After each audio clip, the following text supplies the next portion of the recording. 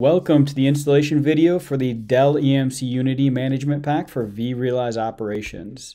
In this session, we will be reviewing the following: system compatibility, creating a least privilege user, installing the management pack on vRealize operations, and configuring the adapter instance in vRealize operations. We'll first want to start by looking at the product documentation. So we're going to want to go to docs.vmware.com. We'll go ahead and search for True Visibility Suite documentation. And we'll go ahead and we'll select that top link there. On the left, we're going to want to look for the management pack for Dell EMC Unity. We'll select that. And then on the left, we're going to want to select the system requirements. We can see the versions of vRealize operations that are compatible. We can see the Unity versions that are associated and compatible, as well as Unisphere, the default ports, what we're connecting to, and the least privilege user, which is a read-only and operator role.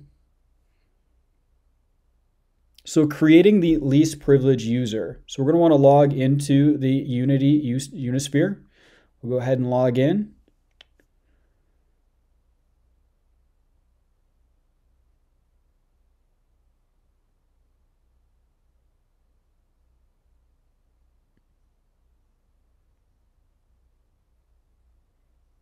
And then on the right, we're going to want to select the gearbox up top, or settings. And then we're going to want to go on the left there and select users and groups. We'll go ahead and hit that plus. And then we're going to want to select local user. We'll hit next. And then we'll create a username. So we'll go ahead and use test. And we'll put in a password. We'll confirm that password. And hit next. We'll go ahead and we'll select that operator role, which has read-only access. Click next. We'll verify the summary. And then we can go ahead and hit finish, and that'll start to create that role. We'll hit close. And now we can see that test account as an operator role. It is a local user. We'll go ahead and click close. And now we can log out of the system. So configuring the management pack into vRealize operations. So we want to go ahead and log into vRealize operations using an admin or an admin associated account. We'll go ahead and we'll select the administrations tab up at the top. And then on the left, we'll select repository. We'll want the management pack to be downloaded prior to this. And we're going to go ahead and we're going to scroll down and select add upgrade. Now we're going to hit browse. And we'll go ahead and look for that Dell Unity pack file. Once we find it, we'll select it and we'll hit open. The two checkboxes are associated with an upgrade, so we're going to go ahead and bypass those and we'll hit upload. We'll hit next.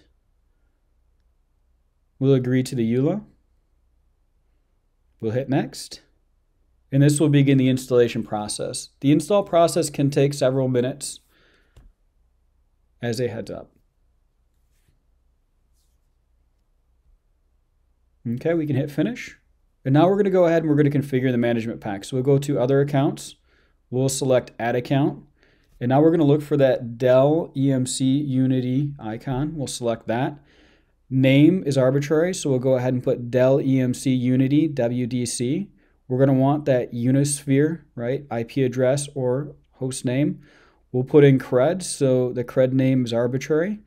Dell EMC Unity creds. And then we're going to want to associate it with that account, so that test account.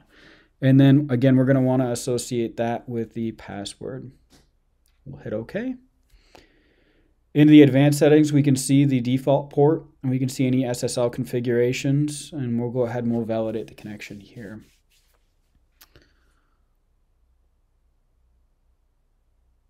We see that the test connection is successful. We'll hit OK, and now we can go ahead and we can add the adapter instance.